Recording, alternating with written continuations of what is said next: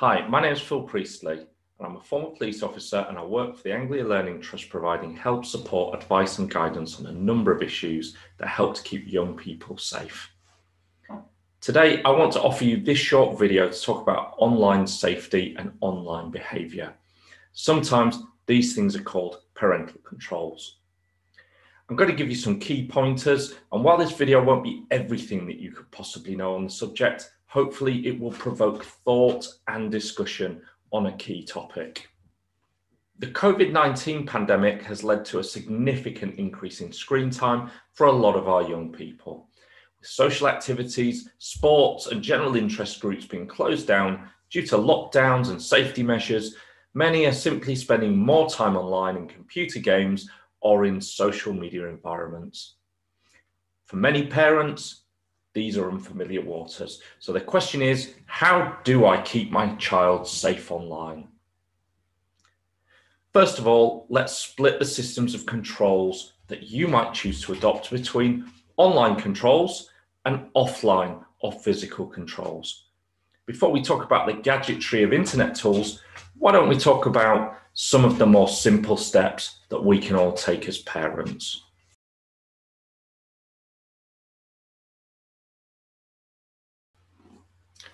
Offline controls. When I talk about offline controls, I'm talking about the things you can do in your house, in your home, and through physical boundary setting to keep your child safe. Where does your child play video games? While playing games in the privacy of a bedroom can be okay, be mindful that games consoles all offer a full portal to the internet, to video sharing, and to voice over internet services. So while they are in their bedrooms online playing PlayStation Network or Xbox Live Gold, they can contact and speak to anyone. If you do want them to have their console in their bedroom, I'd recommend that the bedroom door stays open. Additionally, do you look at their friends list? Sit down with them and ask them to tell you who's in their contacts list. Also, think about the games they're playing. Look at the PEGI ratings. Play the games for yourself. You might be of the opinion that the age rating is a vague guide. Current technology brings graphic violence and adult content to the forefront of a lot of titles. Did you know that there's a strip club in the latest version of Grand Theft Auto?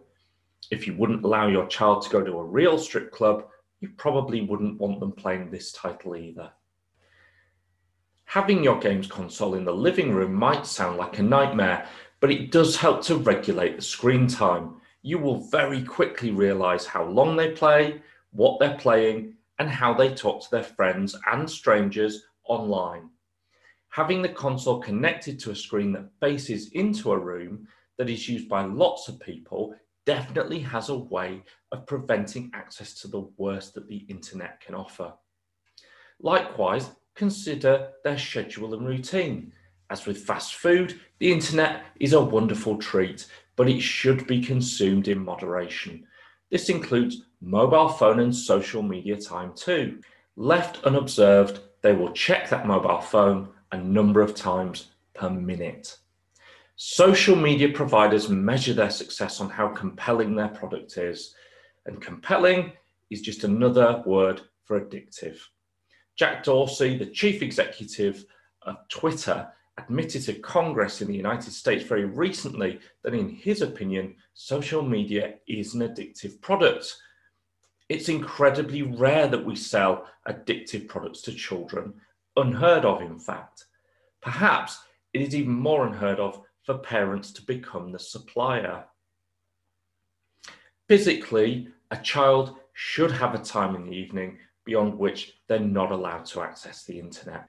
Medical professionals recommend that children should have at least an hour without the stimulation of the internet immediately before they go to bed.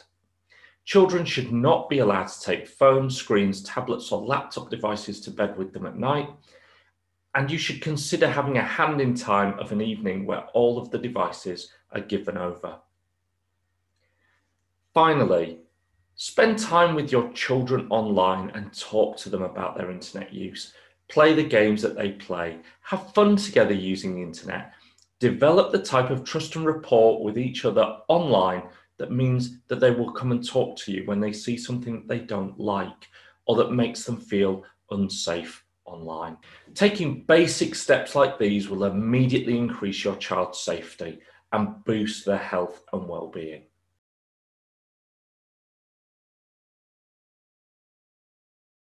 Online controls. Online controls are a nightmare for some parents. If you feel that your son or daughter is more fluent online than you are, you might actually feel a bit intimidated and even outgunned. You don't need to have this anxiety. 3 great products that I really think help are Custodio, the Google Family Link, and the Microsoft Family Safety app. I'll put links to all of those at the end of the video. All of these products are written to be accessible and easy to use. You don't need to have a degree in computer science, and you don't need to be more internet savvy than your child. Common features include age boundaries, so that a barrier intervenes to stop, for example, your 12-year-old from accessing content designed for people over the age of 18. Live reports that tell you with alerts to your mobile phone which websites they're visiting and who they're contacting. And you can even have GPRS-based tracking on their phones. Whilst this last feature might seem like quite a severe intrusion, when you think about it, it's incredibly valuable. As parents, it's our responsibility to know where our children are at all times. They're commonly now carrying devices that can quickly and easily tell us or even notify us, but a number of parents either don't know how to enable this technology or feel that there is a moral boundary that they don't want to cross. Whenever I'm addressing this subject, I always make this one point very clearly. Your child's mobile phone is not their personal diary. It's not their confidential space. If we allow our children to hold a mobile phone or internet-enabled device as a confidential space, we are putting them at risk. The phone belongs to you. They are not 18. You are the bill payer. Additionally, and this is equally important for everyone to understand and accept, our duty of care does not end when they step online. Actually, it increases. No child can self-regulate their appetite for the internet, for social media environments, or for computer games. And this is a very important matter that we must accept. Many of the parental control products do allow you to check their messages, look at their downloads, inspect their photographs, and see who they most regularly get in touch with. And all of these things are essential.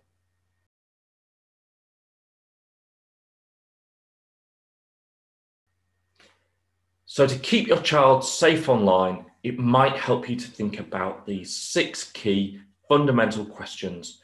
And if you don't know the answers, you might think about how you're going to find them out. How? How many internet devices do they have? And how do they access the internet? Is it through a laptop, through their consoles, through tablets, mobile phones? Where? When they access the internet, where are they usually? When? What time of the day do they access the internet? And how long do they go online for? Why? When they go online, what are they consuming and what are they looking for?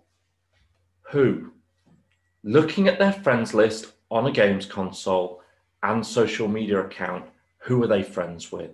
Do you know them? Are you comfortable with these people playing a part in your son or daughter's life? Are any of the people strangers? What? What positive steps are you taking to ensure that your children are safe online from the harms associated with consuming age-inappropriate content, including graphic violence and pornography? Giving thought to child sexual exploitation, criminal exploitation, harassment, and bullying. What boundaries have we put in place for our children to help to keep them safe? If you can genuinely answer these 6 key fundamental questions, you have already reduced the risk of something negative happening online. None of us can afford to operate with complacency towards this issue, and there won't ever be a time when the internet or using the internet is free of risk.